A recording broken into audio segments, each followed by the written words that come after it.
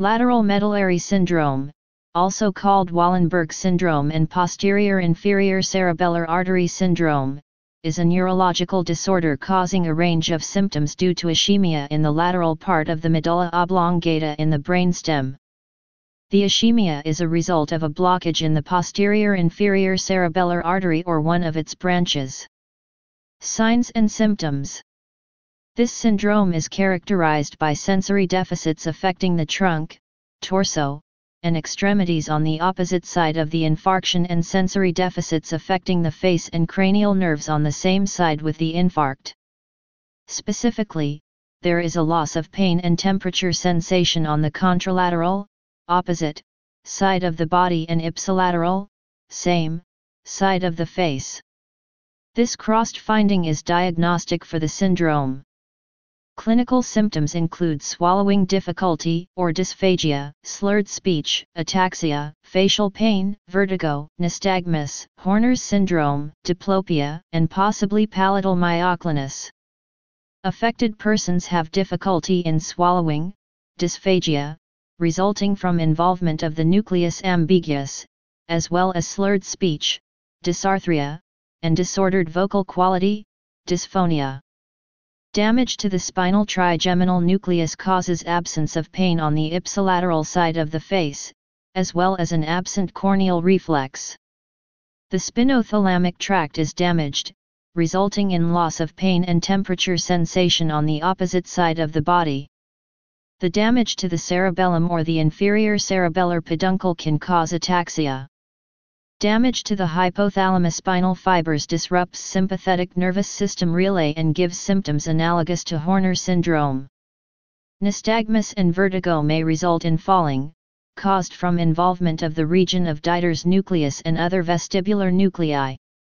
Onset is usually acute with severe vertigo. Palatal myoclonus may be observed due to disruption of the central tegmental tract. Features. Features of lateral medullary syndrome. Dysfunction effects. Vestibular nuclei, vestibular system, vomiting, vertigo, nystagmus. Inferior cerebellar peduncle, ipsilateral cerebellar signs including ataxia, dysmetria, past pointing, dysdiadochokinesia. Central tegmental tract, palatal myoclonus. Lateral spinothalamic tract, contralateral deficits in pain and temperature sensation from body, limbs and torso. Spinal trigeminal nucleus and tract, ipsilateral loss of pain and temperature sensation from face. Nucleus ambiguus, which affects vagus nerve and glossopharyngeal nerve, localizing lesion. All other deficits are present in lateral pontine syndrome as well, ipsilateral laryngeal, pharyngeal, and palatal hemiparalysis, dysphagia, hoarseness, diminished gag reflex, efferent limb, CNX. Descending sympathetic fibers, ipsilateral Horner's syndrome, ptosis, meiosis, and anhidrosis. Cause. It is the clinical manifestation resulting from occlusion of the posterior inferior cerebellar artery, pica, or one of its branches or of the vertebral artery, in which the lateral part of the medulla oblongata infarcts, resulting in a typical pattern. The most commonly affected artery is the vertebral artery, followed by the pica, superior middle and inferior medullary arteries. Diagnosis. A common symptom associated with Wallenberg syndrome includes dysphagia, or difficulty swallowing. This can become very serious if it affects nutrition. Other symptoms include hoarseness, nausea, vomiting, hiccups, rapid eye movements, nystagmus, a decrease in sweating, problems with body temperature sensation, dizziness, difficulty walking, and difficulty maintaining balance. Some patients experience paralysis or numbness on one side of the body, most typically in the limbs, face, or even in a small area like the tongue. Patients may experience a difference in how hot or cold something feels on one side of the body. Some people will walk with a slant and slash or report that things seems tilted or off balance. The syndrome can also cause bradycardia, or a slow heart rate, and low or high blood pressure. Treatment. Treatment for lateral medullary syndrome involves focusing on relief of symptoms and active rehabilitation to help those suffering from the stroke syndrome recover their activities of daily living and cope with neurologic loss that can be psychologically devastating. Depressed mood and withdrawal from society can be seen in patients following the initial neurologic insult. A feeding tube inserted through the mouth or gastrostomy may be necessary if swallowing is impaired. Speech therapy may be beneficial in diet recommendations and helping to understand if there is risk for aspiration pneumonia. In some cases, medication may be used to reduce or eliminate pain. Some studies have reported success in mitigating the chronic neuropathic pain associated with the syndrome with antiepileptics such as gabapentin. The small caliber of the affected pica does not typically lend itself to reliable surgical recanalization, although a cerebral angiogram is typically required by a neuroradiologist to make this distinction.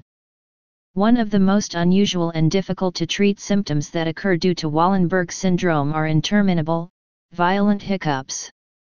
The hiccups can be so severe that patients often struggle to eat, sleep, and carry on conversations. Depending on the severity of the blockage caused by the stroke, the hiccups can last for weeks.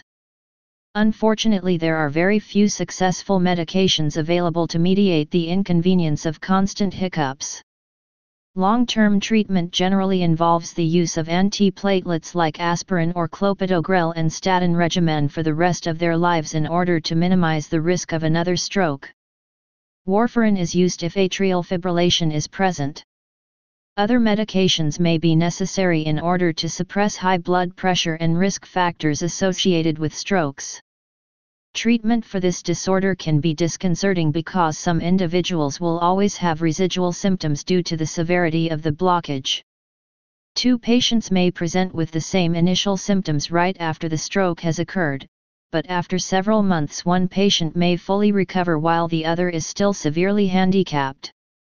This variation in outcome may be due to but not limited to the size of the infarction, the location of the infarction, and how much damage resulted from it. Prognosis. The outlook for someone with lateral medullary syndrome depends upon the size and location of the area of the brain stem damaged by the stroke. Some individuals may see a decrease in their symptoms within weeks or months. Others may be left with significant neurological disabilities for years after the initial symptoms appeared. History. This syndrome was first described in 1808 by Gaspard Vuessu.